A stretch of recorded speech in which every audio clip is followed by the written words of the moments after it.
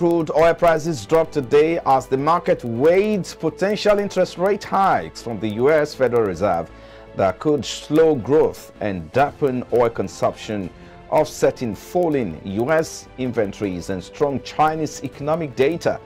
The U.S. Central Bank likely has one more interest rate rise in store to fight inflation, as markets are pricing in an 86% chance that the Fed will raise rates by 25 basis points at its May policy meeting.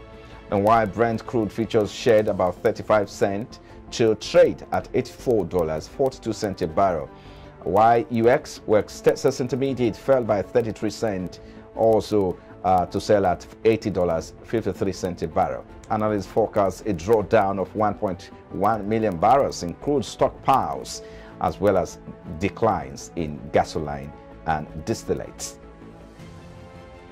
And to equities market now, stocks sagged in cautious trade earlier today, while the dollar paused its recent decline as expectations for an imminent peak in the Fed Reserve's interest rate cycle edged ahead of U.S. banking sector concerns.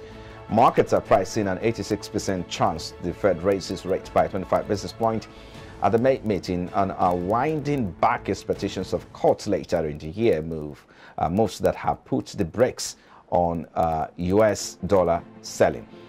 MSCI's index of Asia shares outside Japan dropped by 0.4% to retreat further from Monday's two-month high, and Japan's Nikkei looked set to snap an 8-day winning streak with a modest 0.3% loss. S&P 500 futures fell 0.2%, and the European and FTSE futures were flat ahead of British and the European inflation data and Tesla earnings figures due later in the day. Meanwhile, the lack of big picture drivers in the Asian section left traders to look at earnings and ahead of to economic data.